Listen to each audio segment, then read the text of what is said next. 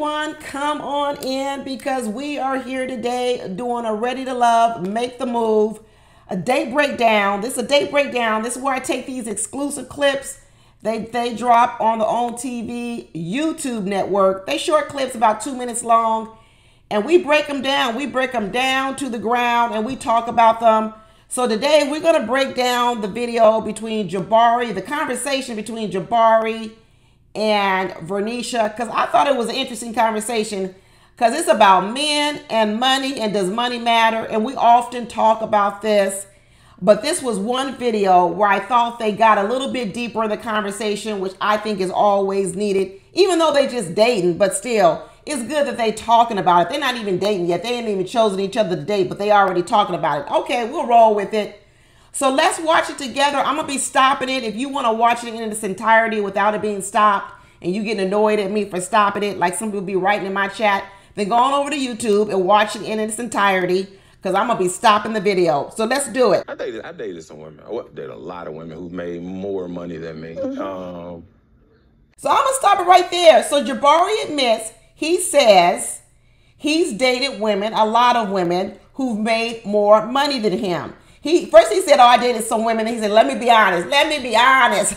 Let me tell it for real. I dated a lot of women that have made more money than men. Honestly, I think that might be the first time I've heard a man admit that on one of these reality TV shows. We often know some of these men are making less money than these women, but they won't admit it. This is the first time I've heard a man say, you know what? I have dated a lot of women who've made a lot more money than me.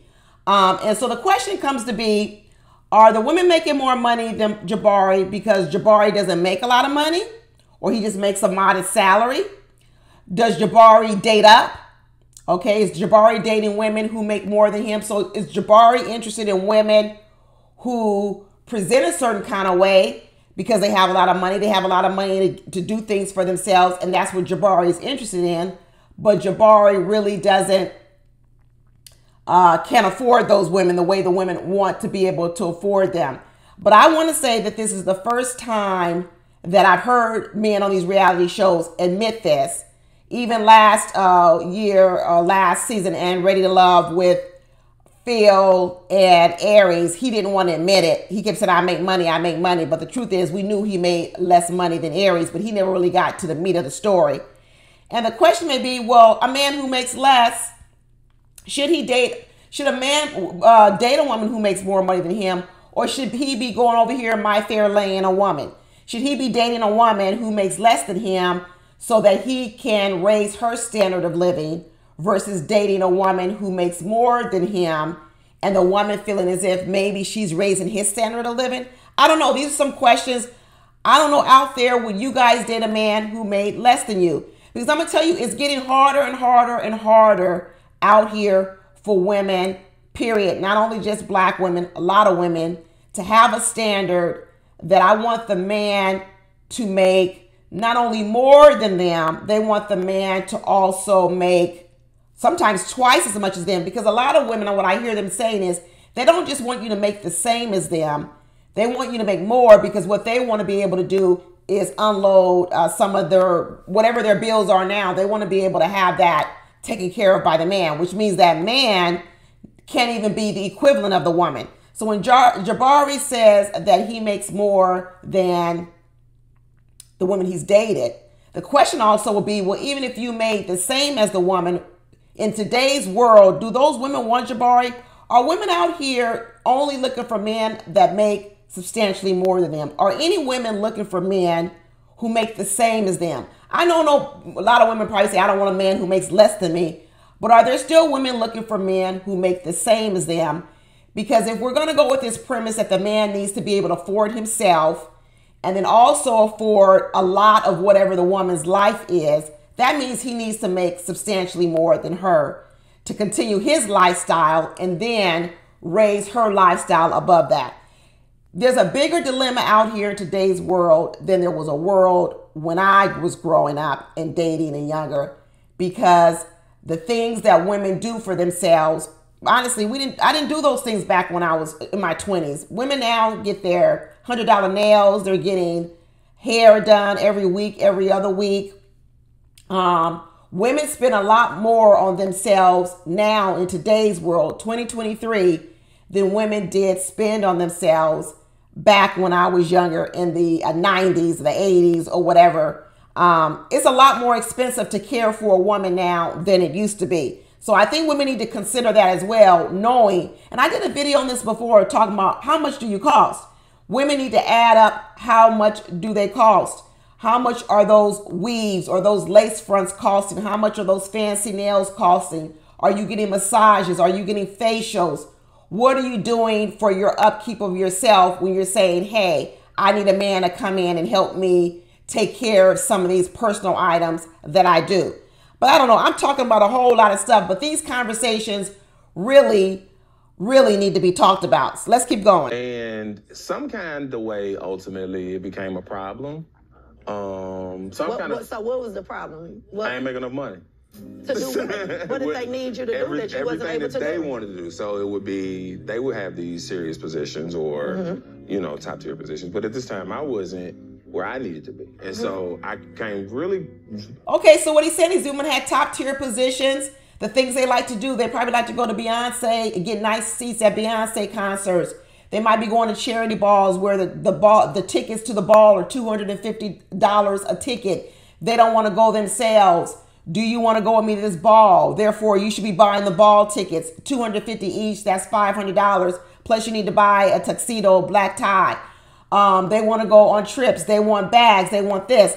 I think women have to really start to think about how much do they really cost. Add up your bills, because that's what you really need to start talking to men about. If this is your thing, if this is your thing where you want men to not be equal with you on earning, you don't want the equal, you don't want 50-50, you don't want that, you want him carrying more, then you might need to know how much additional he's going to have to take on. If you 50-50, he going to need to take on an extra $1,500 or $2,000 bill a month to pay for stuff you are already paying for. And what Jabari is saying is he liked these women who were fancy, high class, got it going on, but he couldn't hang with them. He couldn't hang with them. And then these women are saying, well, it's a price to hang around me. It's a price to date me. And what Jabari was doing was he was trying to pay for things that his checkbook couldn't cash. He was trying to pay for things his checkbook couldn't cash. So maybe one of the things that Jabari needs to do is maybe he does need to date women who are more on his level, whereby those women would feel as if they are coming up by dating a Jabari. I don't know. Let's talk about it. Let's keep going. Perceptive about that. Money matters. It really matters. Like how much you make, how much you make. So, sometimes you have a cap. And I know that other times when you're an entrepreneur, you don't. Okay, I'm going to stop it right there because Jabari, that's not true. Entrepreneurs have caps too. And let me tell you, there's a whole lot of entrepreneurs out here capping in these streets these days. And people who have 9-to-5s, you might need to start checking them on it. Because a lot of entrepreneurs who own their own business, they walk around flipping their hair, talking about I own my own business. I know Vernisha here is a hair salon owner. Let me tell you, the hair salon business is a tough business. Don't let me get in Vernisha's books. Don't let me start digging in Vernisha's book because hair salon people are struggling. Okay, let's be honest.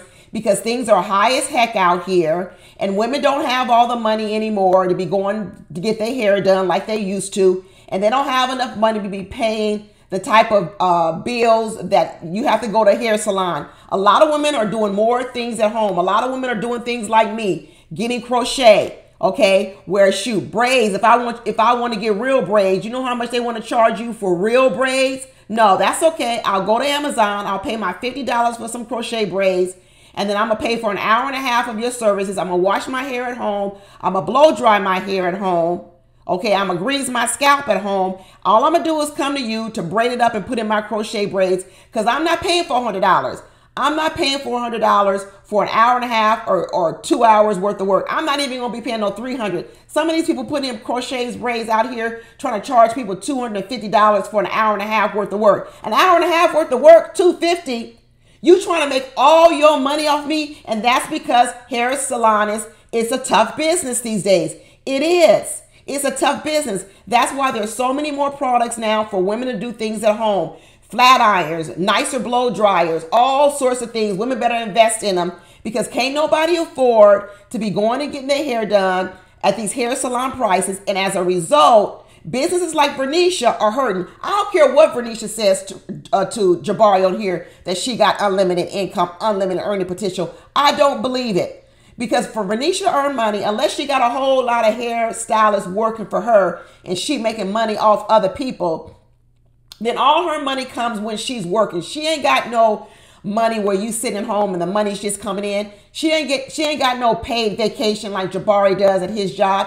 She ain't got no 401k, no employer contributing to her 401k. She ain't got no paid health care by her company. So I don't want to hear no more about 9-to-5 people hanging your head low, talking about, well, your money is unlimited because you're an entrepreneur, but my money is limited because I work 9-to-5. No, their money is limited too, Jabari. Vernisha's money is limited too. And before you start to believe you make a whole lot less than Vernisha, maybe you might want to ask her how much she makes. Don't assume it. Don't assume that just because someone's an entrepreneur, they're making more money than a 9-to-5 person. It ain't true. It ain't true, especially not in today's world, because being an entrepreneur is very, very costly now because of the cost of labor and the cost of goods. And that has cut into the profit margins of a lot of entrepreneurs. It really has. And maybe a lot of them ain't out here talking about it, but it's the truth. It is the truth. Let's keep going. So, I occupy I stay in my lane because I've been told by some of my friends, Jabari, you got to stop dating out your league. That's why your relationship's not working. You dating these girls up here and you not up here. So, but what was... Well, that's good. I'm glad that Jabari got some good advice from some of his friends and telling him you dating outside your lane. They always trying to tell women they trying to shoot for men outside of their lane. I'm glad to hear that some of Jabari's friends told him, listen, you trying to please women you can't please. You trying to write checks you can't cash. You might need to get a woman who appreciates where you are, appreciates what you got, appreciates that you might can raise her standard of living. Instead, you running over here to the women who are high class, who are rolling, and you trying to be a part of that club. And the truth of the matter is you can't hang in that club. I like the advice that Jabari's friends gave to him. Excellent. It's actually the same type of advice that people always want to give women when women start talking about what kind of man they want. I want a man that makes this much money and all this other kind of stuff. Everybody doesn't pair up well with everyone. I don't know why people get their feelings hurt over the notion that you're not for everybody. You're not for everybody, but you don't need everybody to want you. You don't need everybody to need you. You don't need everybody to be attracted to you. All you need is one person. One person. Unless you're trying to be in multiple relationships at one, you don't need a lot of people. You need to make it with one person. You need to get along with one person. You need to fit with just one person. Don't get mad over the people who say you not in my league. Don't worry about it. It's plenty of people who would love to be with you. Concentrate on that. So I'm all for Jabari's friends telling him you dating in the wrong circles. You dating for women. You trying to get women who don't want you. Date women who would find you attractive and find you as a good catch. And I say the same thing to women. I say the same thing to women. The requirements, whether requiring material things. Trip grows a bunch of material stuff. Trips, bags, hairs, nails. You know the role. Okay, so there you go. He's saying when he couldn't afford the women, they wanted trips and bags and nails and hair. I ain't no man, but I'm gonna tell you right now, if I was dating and I was going to contribute some money to a woman's lifestyle, I first have to see, let me see how you spend your money. Maybe I'm weird. Because maybe what I would want to do as the man is say, you know what? I'm going to contribute to our savings account. That's what if you want to use your money to pay for all your hair and your nails and your makeup, use your money to do that. If I'm going to be the man, I'm going to make sure that we have a foundation, a stability. I'm going to be contributing to this 401k. I'm going to be putting money in this savings account. Sure, I'm going to contribute. Sure, I'm going to step up. Sure, I'm going to do my part. But I wouldn't necessarily be contributing no money to people who are running around spending frivolously money they don't have. You got a lot of people out here living way above their means. They're perpetrating like they high class. because they look good on the outside, but on the inside, their finances is jacked up. Listen, I've been a landlord. I see people's finances. I see women who look good, who got the latest Chanel bag, the latest Gucci bag, the latest whatever Yves Saint Laurent bag, red bottoms on, okay, hair fly, the best weave hair money could buy, okay, and then when they get ready to apply for an apartment and they got to show their savings account or these type of things, you say, what? You don't even have 2 months savings in your account? You don't have 2 months savings in your account, but you rolling around in a leased rent Land Rover, Mercedes, all these fancy cars. You looking good on the outside. You present well. You even got a nice job. You got a nice salary, but you don't have no savings. But then these same women, is what Jabari is telling me, these same women want men to come around and start paying all these bills for you. No, tell them you put some money in a savings account for them. Tell them I'll open up a city bond in your name. Tell them I'll open up a treasury bond in your name, and that's how I'm going to contribute to you. But this idea of contributing to women who are living outside of their means, men shouldn't do it. I don't co-sign on it. I don't co-sign on it one bit, because why should you continue to help enable people who are spending money that they don't have? Why do you continue to spend money that you don't have? Now, I don't agree with it. Some people are overspending and undersaving, and they spend the money that they don't have. And then what they want is they want somebody else to come along and foot those bills for you. No, pay for your own hair, your own nails, all that stuff. Pay for it yourself, and let the man take care of foundational things for your home that keeps roofs over your head, that keeps your family intact. Every once in a while, he can buy you a nice outfit. Of course, he can buy you a nice outfit. But this idea that women should expect men who they're dating to be paying for hair and nails and all this other kind of stuff, this is ridiculous. This is ridiculous. Let's keep listening. The boom, boom, do everything you want. Well, I do it for myself. Right, okay. So the thing is, I like nice things, you know, but I am... Well, I like nice things. It's like a neutral space with me. Like, okay. I'm not... like materialistic, but I like nice things. I do own nice things. I have had men buy me nice things in the past. They say I carry myself. They wanted to do those things. I didn't ask. I'm not going to ask you to do nothing for me. I feel like as a man, you should see it, especially if it's a want. I mean, not a want, a need, and you just supposed to do it. Like my birthday or something, I would expect you to buy me something. Okay, Vernisha, I'm with you that men can buy you nice presents. Men can take you out on nice dates. We might, if I was dating you, if I was a man, I was dating you, we'd have to come across what's a need versus a want, because there's a lot of things that some people would say they're needs and other people would say that they're wants. They're optional. Some people say no, they're a requirement, and some people say that they're optional. And Vernisha said that she likes nice things. So I understand that. You like nice things. So now my question is, I still have the same question. I'm wondering, what does Vernisha want a Jabari or that man to come into her life and add to her life? What exactly is she looking for? She says right now she provides for herself, she cares for herself, she does all these things. Now she's saying, well, if I have a man and he sees that I like these things and I do these things, I would want him to want to volunteer and step up and do some of those things for me too. I agree.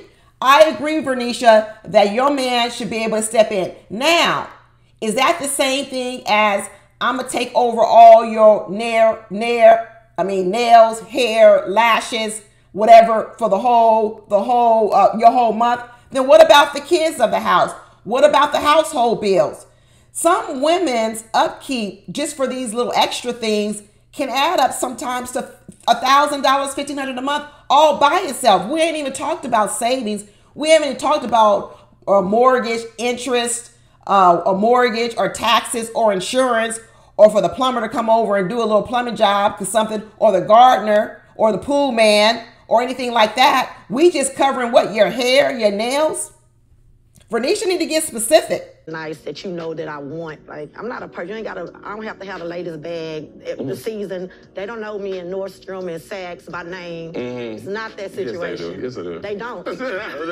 They honestly don't, because my money went to my household and my kids. Yeah. I don't always have to put my money back into this house with these kids, and they got stuff. See, I think Vernisha is giving the wrong impression. When I hear Vernisha, I think Vernisha is just more average. She's not trying to, like she said, I'm not trying to have the latest bag. I'm not trying to have all this. But when she made that opening statement, is I need a man that makes a lot of money. When she makes the statement, it makes you wonder, well, what's a lot of money to you? And what Vernisha's actually saying is all her money kind of now is going to her house and her kids. That's what she's saying. She's saying that right now, most of her money goes to herself and taking care of her house, which she probably owns a house, and her kids, which I get it. Which you got to assume that's the same thing going on with a man. When you meet a man, just assume all his money is going the same place yours is. Your house and your kids, which means his is going to his house and his kids.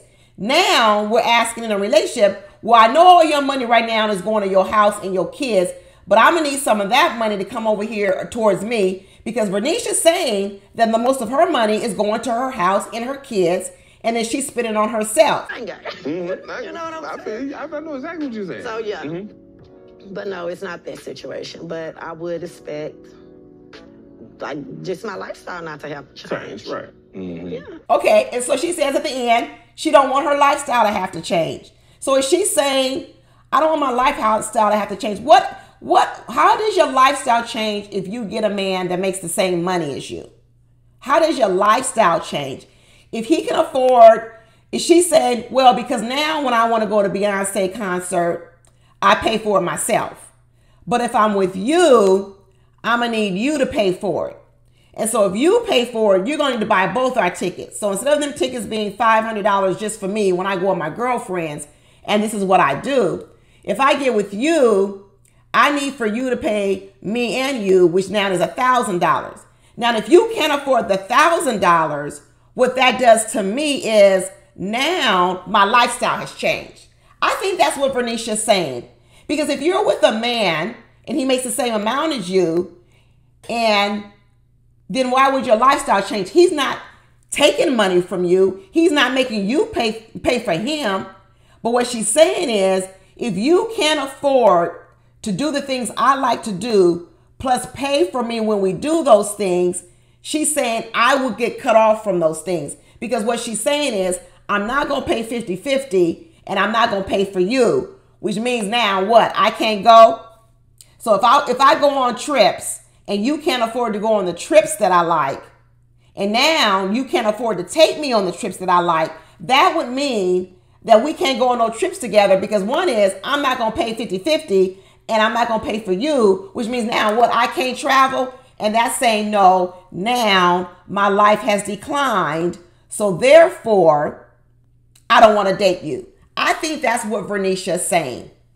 That's what I think Vernisha is talking about. I think women got to think out this financial thing that they're asking of men. I think men have to think about it too, just like Jabari is saying, maybe I need to choose different women to date. I think women really need to think out, especially with Vernisha. Vernisha has, I think, 3 or 4 kids. I think she's got 3 kids. She told us the last time. Maybe some of those children are still at the home with her. We know kids don't leave the house no more at 18. Sometimes these children are with us until they are 25 years old, because they can't afford to live out on their own because rent is high. It's a lot of money to get own your own home. So sometimes we are in multi-generational homes. You got grandmothers, mothers, and daughters living at home. You got your kids living with you. Let's say Vernisha got with a Jabari. Let's say they got together. Could Vernisha move with Jabari? What would she do with her house? What if her kids can't afford their own apartments? So Vernisha really can't get rid of her house because her kids need a place to stay. What would she do? Tell her kids, hey, I'm going to go live with Jabari. Y'all can't come. Y'all got to get your own place. She can't bring them with Jabari because what? Now Jabari says, well, shoot, I got a 3-bedroom house, one for me. I already got a kid. We can't fit all our kids up underneath this house. How does your union even come together? And how does that look when you're then also saying you want the man to be able to pay for all what he's got going on, but everything you got going on as well?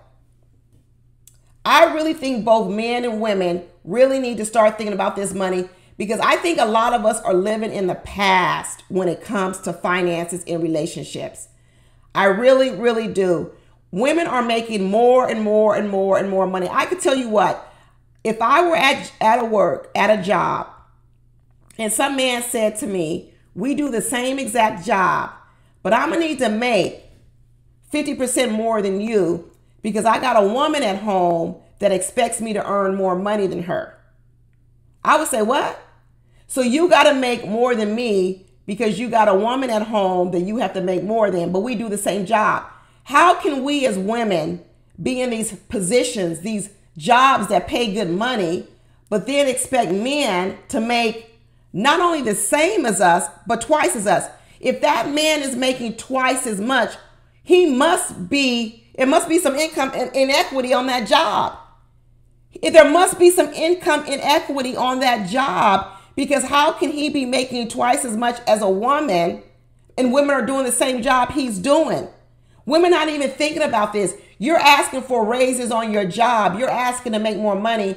You're becoming more industrious, but yet we're still expecting men to make twice as much of us, 40% more than us. How can we be rising in income? And I don't even know why a woman would say that. I would more be around, you want a man to make a certain amount of money. There is an amount of money out here where you need to make in order to live a decent lifestyle. But I wouldn't put a cap on he's got to make necessarily more than you, because that puts a cap on you, ladies. That limits your success. Okay? What happens when you hit it big? What happens when you get a big promotion? What happens in your entrepreneurial business? You get some good clients or you do something. Now all of a sudden your income has doubled in a year, because that's what everybody's praying for out here. You praying for, plentifulness, bountifulness. You're praying for these kind of things. What if it strikes? What if God blesses you with double? Are you going to drop the man, the boyfriend, the husband? No. Why shouldn't you just want to make as much as you can, but also require that the man makes a certain amount? Yeah, you don't want to necessarily be taking care of him, but if he can make a certain amount that pays for certain things, maybe that is Oprah Winfrey. Lots of women who are making lots of money don't have the requirement that the man make more because they themselves make so much money. Women need to rethink what they're asking for, because I think when it comes off on dates, it's coming off wrong. I think Vernisha even comes off wrong. When Vernisha says, I want a man who makes a lot of money, I don't believe Vernisha's rolling like that, y'all. I don't believe Vernisha, a hairstylist, everyday hairstylist, she ain't no celebrity hairstylist in Houston, Texas, with 3 kids in the house, is making so much money. I don't. And I think when you talk like that, you shoo a lot of men away because they're thinking, oh, she's an entrepreneur. There's no cap in her money. There's a cap. There is a cap. There is absolutely a cap. I think we need to change our speech out here, women and men. I'm glad to see that Jabari is adjusting his dating style. I'm glad his friends told him, man, you might be dating the wrong type of women. You might need to date another type of women. And I think the same thing with women. Y'all need to recalibrate. Because the world is changing. And if women's salaries are constantly rising and women are constantly closing the wage gap with men, I don't know how we can still be talking about we don't want a man who makes the same amount as us or somewhere nearby, that we want a man who makes so much more than us that not only can he afford his lifestyle, he can also afford your elevated lifestyle. Because none of these women are talking about they want to live a modest lifestyle. They're talking about they like nice things. They like nice trips. They like nice cars, which means they're not trying to live down here in lower middle class. They're trying to live up here. So I don't know how those two things fit. The world has changed. The world has changed. Out here in California, we're paying $5.55 for a gallon of gas. A gallon of gas. Home prices are through the roof. People up here with $6,000, $7,000, $8,000 mortgages. Kids got private schools. How can you expect a man to be paying all this by himself and all you have to contribute is 20%? 20%, but you still want a lifestyle. These expectations are out of date. They're out of touch. We often talk about out of touch people. It's out of touch if you're living in a high area where it's costly to live in, these big cities like New York, California, Miami. It's out of touch, ladies. You out of touch. You're out of touch. If you want that lifestyle, you need to go and move to a lower cost of living state, a city, Jackson, Mississippi, something. Go down there with Bell Collective. Go down there with the Bell Collective people. People need to recalibrate. Recalibrate, because I think we got some misses out here in the dating world. We got some people are missing each other. There's somebody out there for you, but y'all are missing each other because you got so many boundaries around you, so many rules around you, that what's happening is you're not connecting. Jabari's not connecting with the woman he needs to connect with. Vernisha's not connecting with the man she needs to connect with, because our conversation, our speech is making us miss each other. We need more connections out here. We need more families out here. We need more people working together out here. All this doing everything by yourself, all alone, paying all your bills by yourself, hustling in the world by yourself. That's why we got the housing shortage as it is, because everybody's living by themselves and no people are joining together and partnering together. And now we got a housing crisis because we was never made for everybody to live in their own little houses. It's not enough land for everybody to be living in their own individual houses. We're supposed to be getting along together. We're supposed to be with people. We're supposed to be in community. We're supposed to be in partnerships. But we dividing out here. We dividing out here, and we're going solo too much. Too much soloness. Too much soloness. I really want to see, that's why I like these dating shows, because I want to see more couples. I want to see more togetherness. I want to see more partnerships, but it's being prevented by all these rules and boxes and everything. Anyway, let me get off my soapbox. Anyway, that's it, y'all. I will see you tomorrow for Married at First Sight. Talk to you later. Bye. I worked hard to get here, so your lifestyle could maintain. It would just be me adding to it. I would hope so. Okay. Absolutely. Yeah, I could dig that.